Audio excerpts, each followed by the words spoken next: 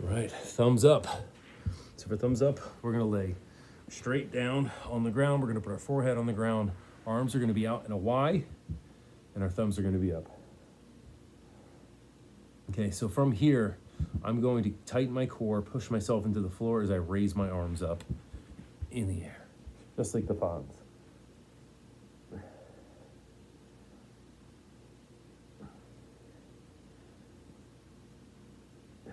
Just like so. You're gonna feel some resistance in the back.